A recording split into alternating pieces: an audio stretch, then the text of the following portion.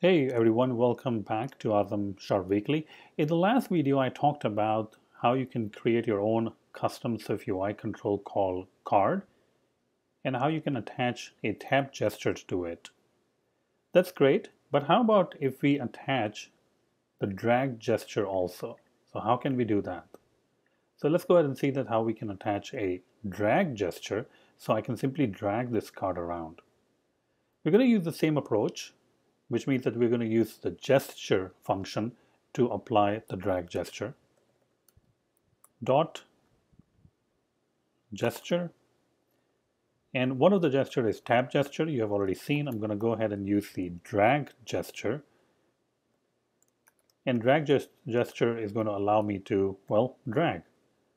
It has a couple of different events. So this one is on change event, where you will get the value. This is the drag value that is going to be passed to you, and it will have different properties like the size, the height, and all the other stuff also. The other thing that we need in this case is the on-ended. So right over here, on-ended means once you have completed the drag, and we're going to get the value in something. Now, what do we want to do? What do we want to change for our card control when we're actually dragging it up or down? Well, we want to change the offset. Let me go ahead and change the offset to show you what actually happened.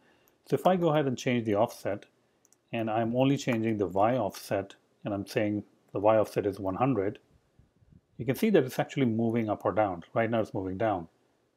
So definitely this is the thing that I want to change when you're actually dragging it. But that has to be dependent on the value of the drag.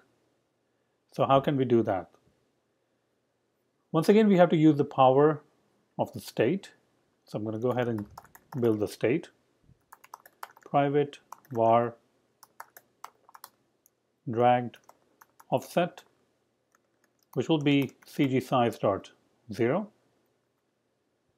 And now when you're actually dragging, or when the dragging is changing, I can go ahead and get the new offset. So self.drag offset equals to the value dot translation. Translation is actually the CG size, so it will have the width and the height and all the stuff. When the drag actually stops, I can go ahead and say drag offset cgsize.0. Okay, great. This code is actually inspired from Meng2 code. So he has similar code. Actually, it's pretty much the same code that he has. So it's very much inspired from his code, by the way. Okay, so now we can actually go ahead and change this. So self.dragOffset.height. Okay, let's go ahead and resume it. So now what we're doing is that every time we drag, we're going to assign the translation to this. The translation is basically the size, which will contain the height and the width and the X and Y and all that stuff. I don't know if it actually has X and Y. Let's see. It actually has a couple of different things. You can see height and width and all that stuff is there. So we're just going to use the height. Let me see if it has a position or something. Okay, it doesn't. Okay, so this is all we have right now. Let's go ahead and run this and see if we are able to drag our view or not. So it's going to be in preview mode. And once it is in the preview mode, I can actually try to drag it and see that if it changes the offset. We already have checked that if we change the offset of our card control, it actually does move. But now we have to see that if it will change, it will move, and we are actually dragging. So now I'm dragging, and you can see it's actually changing. When the drag is finished, on-ended gets fired, which sets the drag offset back to 0, which makes sure that the offset is back to 0, because this is a state that we're changing. Every time we change the state, the view is actually updated. Okay, this is really great, and it's working fine, but maybe we can actually animate it. So how about if we fire in animation, and I'm just going to say basic animation. Okay, Let's go ahead and see how that works. I'm going to go ahead and run it again with the animation this time and basic animation. Okay, nice and smooth. That's good, but maybe we can do a little bit more better. Instead of the basic animation, we can actually pass in spring animation and see if that works with the spring animation. See that? I clicked actually, so it changes the color, but now we have a spring animation going on. Pretty cool. And you see that we didn't really have to write that much code to achieve that. It's basically a little bit of code to achieve a much bigger, better result. All right. So there you have it. In the last video, you learned about the tap gesture, which still works. You can see I can tap on it, and it changes the color, it toggles between two colors. And this time you learn about the drag gesture, which allows you to drag and then let it go. And now you have a spring animation.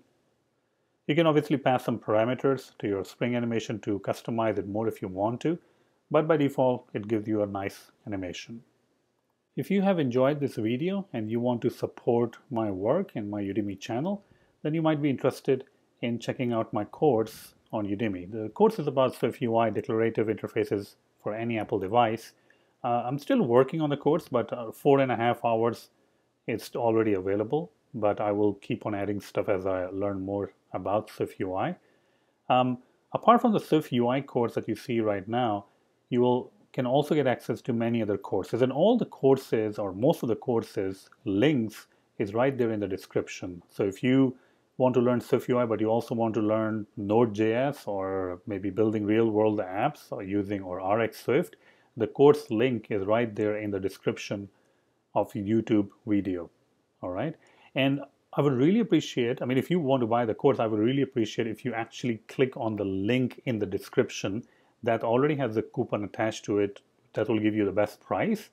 And not only it will give you the best price, it will allow me to use my coupon, which means I can take like much bigger revenue of $10. So I can take like $9, to be really honest with you.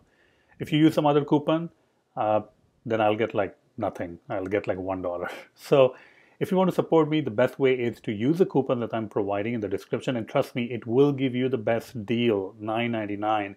If you go on Udemy, you can get it for $18, $16, or a little bit more, but the $9.99 is the minimum that you can go. So please use the coupons that is inside the description of the YouTube video. That will give you the best deal, and that will be very helpful for me. And if you scroll down in the YouTube description, right at the bottom, you will see a link to the subscribe to the mailing list. Make sure you subscribe to the mailing list, because I do send out some free stuff, like I will be sending out books related to Siri shortcuts and augmented reality or ARKit, and I will be sending out resource material for SwiftUI. So you'll only get that material if you're actually subscribed, and you'll get also deals and coupons and all that stuff if you're subscribed to the mailing list. But once again, thank you so much for supporting my channel, and once again, thank you so much, and enjoy the video.